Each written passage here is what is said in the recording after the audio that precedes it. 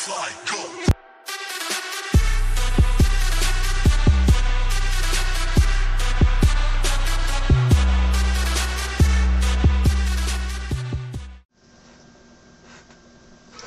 Hey, sports fans, how you doing? Game Ninja Maniacs. Maul, how are you doing? That's pretty weird. Are you gonna say something to the people? Anything at all? Obi-Wan, you know, there was talk of you being in it. They cut you out. Anything? Anyway, let's get on with the show.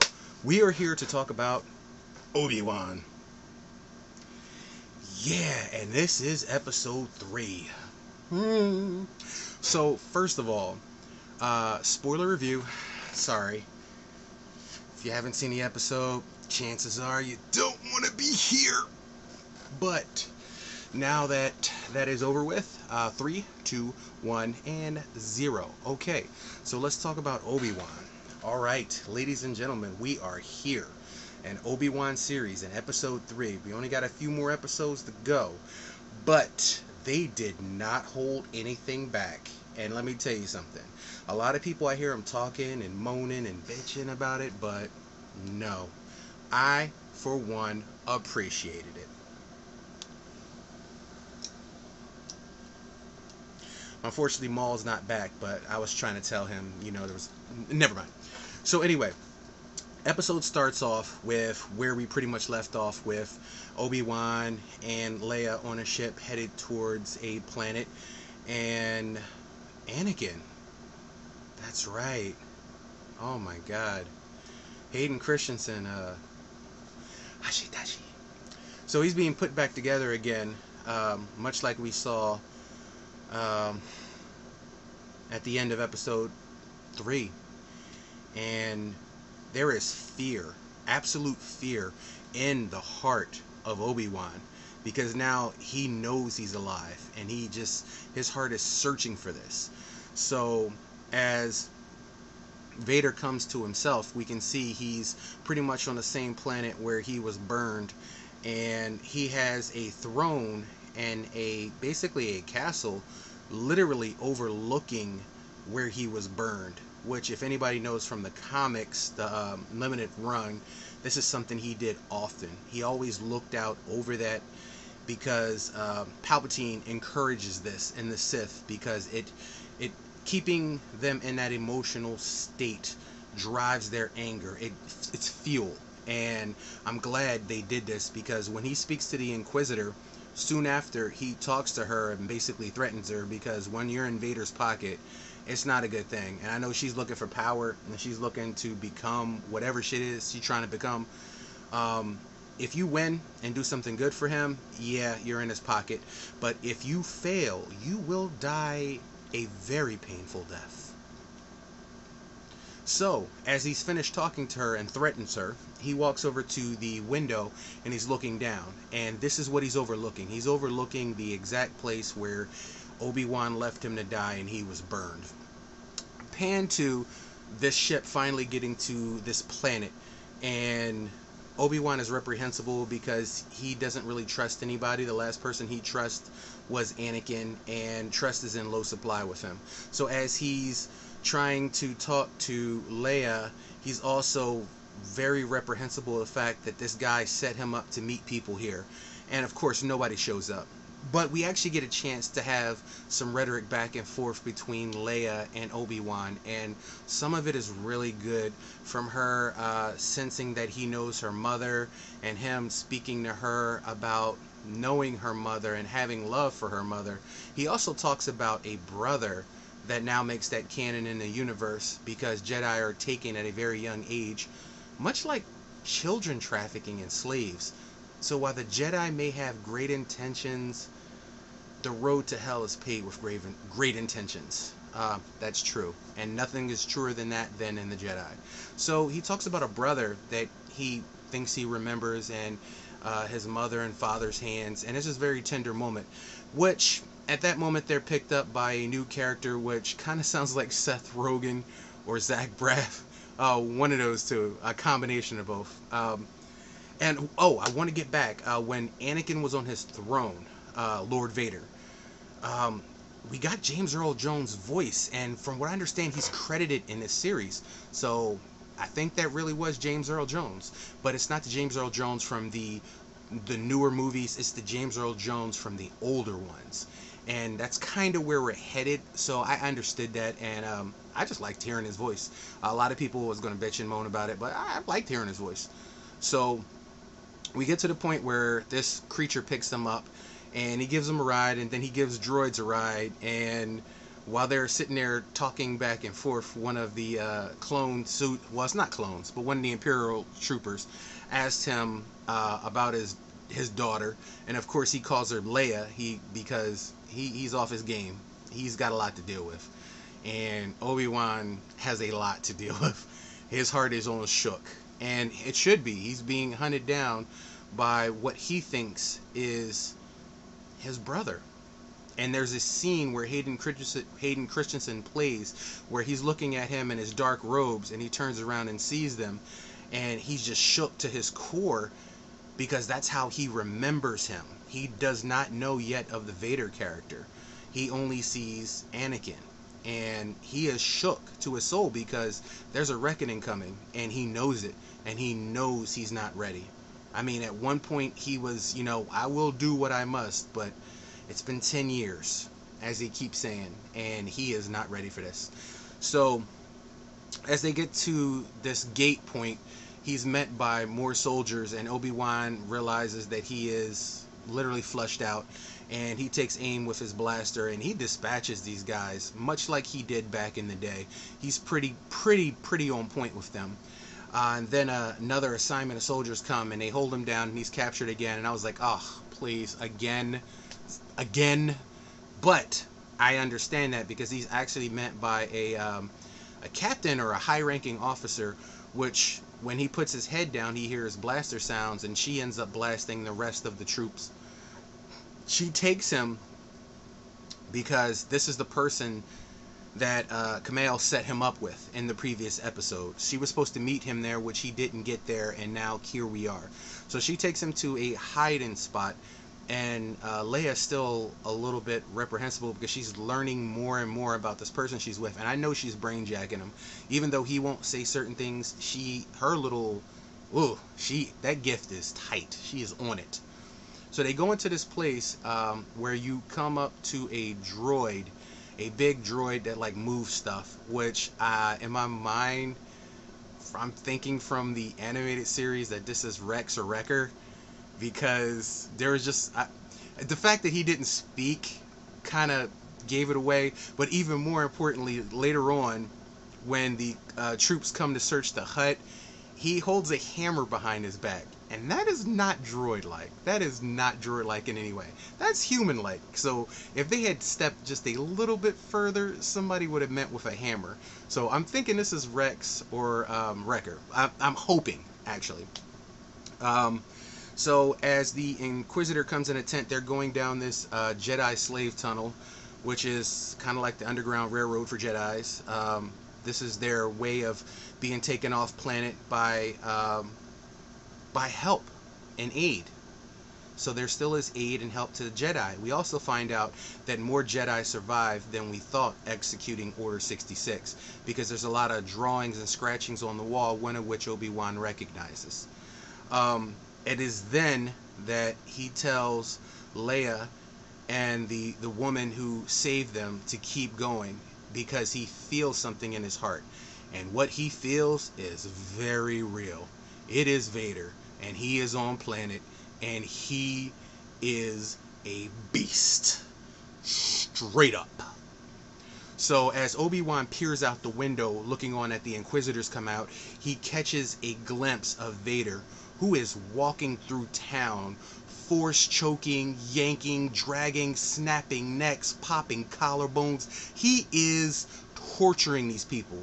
And I think he was doing that so that he could get a bead on where Obi-Wan was, because he knows how he feels. Clearly there is nothing left of Anakin inside him right now. He is all about business.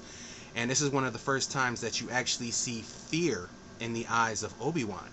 fear is a path to the dark side, but there is much fear I sense in you, brother. So he ends up taking off the opposite way, giving Leia and the woman time to get away. But lo and behold, every turn, every corner, every move, Vader is there, and he is like Jason. He is literally there to instill fear in Obi-Wan. And it is for the first time that we see Obi-Wan draw his saber, and that blue luminescent glow lights up the screen. And I'm like, okay, we're here. But this is only episode 3. They ain't gonna give us it. They ain't gonna give us it.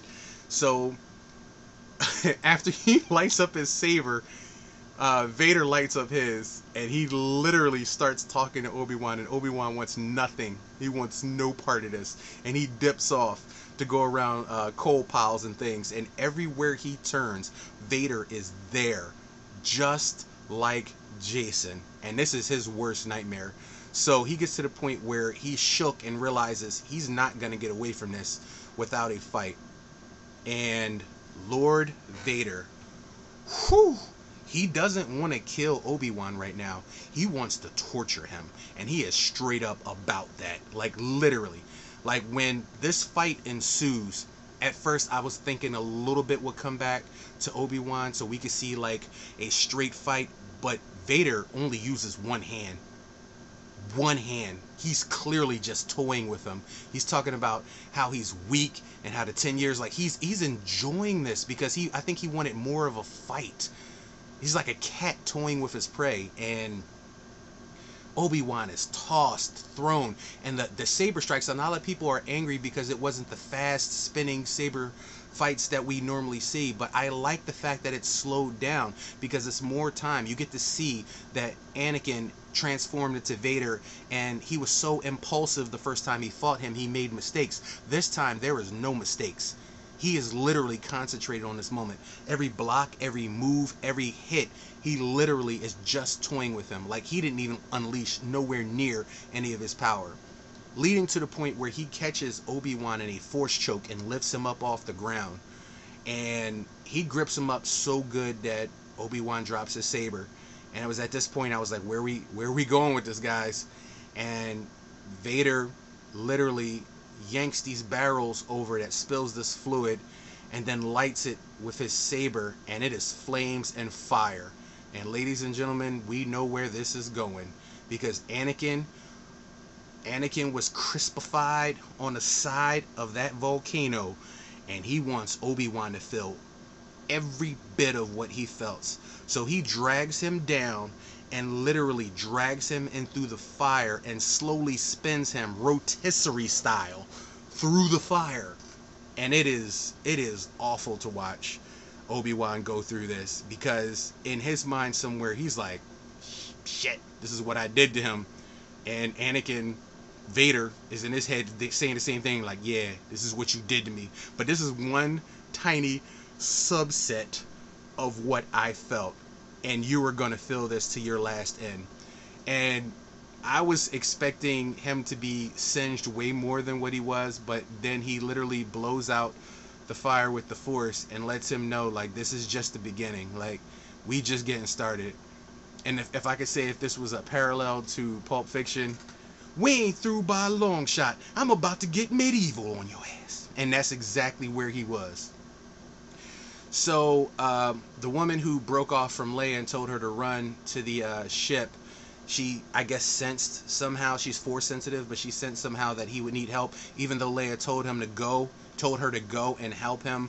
There was something in her that sensed he needed it, and when she peeks over the mountain area, she sees him being spun slowly rotisserie style with a 2-piece and a biscuit, and it ain't looking good for him. He is down and out. Ain't no I'm coming back and I'm grabbing the saber and flipping up and high ground. No, it's nothing. He is being spun rotisserie style, and it ain't good. So she fires on one of the troops that Vader orders to go recover Obi-Wan, and as this point that she hits a bucket of liquid as well and literally engulfs into flames, which a lot of people are angry that Vader didn't just go through the fire and get him, because a minute ago he blew out the fire. He could do the same thing. But I think he wants to torture him by getting all the Jedi and murdering them in front of him first before he takes out Obi-Wan. Remember, he's thought about this. He's ensued. He's literally plotted this for years. So he doesn't want to kill him quick.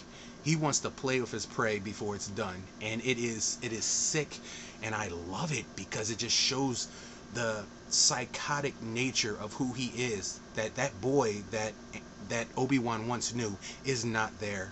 And I will say I'm gonna get angry because I've seen him pray to Qui-Gon a few times, and Qui-Gon has not showed up.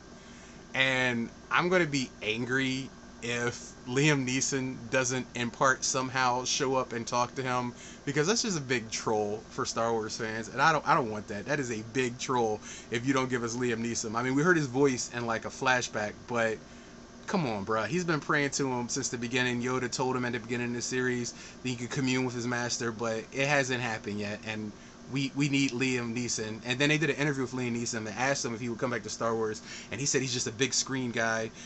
He would never do TV, wink wink, nudge nudge, because come on, we're going there. You better give me Liam Neeson in some form as Qui-Gon. But so what ends up happening is the droid shows up and carries him away, and for some reason Vader doesn't pursue. He doesn't go after him. He doesn't blow out the fire, which he did a few minutes ago. He actually lets him escape, and I think he wants him to heal and come back so that he can fight him again. This isn't the last tussle they're going to have with each other, because when episode 4 New Hope came out, one of the conversations that Vader had with Obi-Wan said, the last time we fought, I was the apprentice and you were the master. Now I'm the master. So there has to be another fight between the two. And I honestly, from this point, I don't know where they're going, but I absolutely love it. This one I'm giving a full 10 ninja stars out of 10 on the Game Ninja scale of awesome. This thing is tight. And I hear a lot of people bitching and moaning about the things that are going on here. First of all, I want to give a shout out to Moses, which a lot of people don't like her. Look, I don't like her character too, but she's playing a character, and she's playing it well, because I hate her in this. I have no ill will to her in real life. Let me make that clear. Moses is an amazing actress, and I give it to her. You made me hate you in this role, but that means you're doing it well. You're doing this character justice, and I hope there's an arc or something back there in there, because I know you want to be the Grand Inquisitor. Blah, blah. I know you want to be the Grand Inquisitor, but there has to be more to your character. This is just one side of what we're seeing. There has to be something else that's motivating this, and I hope they flesh that out with a few episodes left. When we get down to the end of the episode, we see that the Inquisitor, the female Inquisitor that I was speaking of, the third sister, actually comes across Leia, and she's sniped the pilot. And I don't know what this means. I don't know if she's going to let her go. I don't know if she's going to take her into custody again. I mean, there's really no point. I mean, they know Obi-Wan is there, and Vader has it well in hand. So we'll see where they go from this. I am interested in the next episode. I will say they piqued my interest, and this episode was amazing. So, Obi-Wan, Star Wars, we're back again. Have you seen it? Will you seen it? Do you want to see it? I would have to say yes. If you are a fan of the Star Wars universe, go ahead and do it. And like I said before, the hate that she's getting as a character, dude, that sucks. It really does. And at the end of the day, remember, this is entertainment. These people are real people. I mean, Leia is a child, and for her to receive hateful emails and anger, and for Moses to receive threats and horrible bullying emails and everything for a character that she plays, dude, that's not cool. Like, literally, they're here to entertain you. Like, we wanted the series, we hoped for the series, now the series is a reality. Let's get some respect on it. That's all I'm saying. Like, you don't have to like her, you don't have to like the character, but come on, this is what this is about. This is the universe. This is the Star Wars universe. Like, did you want to be left with 7, 8, and 9? Like, did you want that to be the legacy of Star Wars? Nah. These series were created with fans in mind. Keep that in mind. So, keep your bigotry to yourself. I mean, it's a series, dude. Come on, they didn't have to give it to us. Now we got it and you bitching and moaning about it? Not cool. So, like I said, I'm the Game Ninja. Thank you for tuning in. Thank you for checking us out. And please, show this series some love. I don't know if we're going to get a season 2 like the other Star Wars series. I would like to see more into the story. Hell, I would watch an Inquisitor story sideshow. So, come on, guys. Show them support. We don't need this going away. Like, obviously, the movies have left us in 2022 with COVID and everything else. Like, the last couple of movies I've seen in theaters sucked. These streaming things is where it's at. And I'm loving these series. I just wish they would give us more of it. I mean, these 6-episode things, I understand it costs money, and I understand it's a lot, but give us what we want, because we'll show the love in it. I'm the Game Ninja. Thank you for chilling with me. You are in the dojo. I will give you, as I always do, a 360. Yeah. So you know you are in the game. Oh, there you go. You know you are in the game dojo. So I'll tell you what. I'm going to take my iced tea, my remote, and my Darth Maul, and we going to get down on some Star Wars, because I ain't happy with just what I saw tonight. I want to see more. How about you, Maul? All right. That's 2 up. So me and Maul, we gonna get together and we gonna watch some more Star Wars. Maybe play some games. What do you think about Fallen Order? Oh yeah, Fallen Order. Fallen Order. I love you. Why weren't you in Obi-Wan? Check you guys out next time.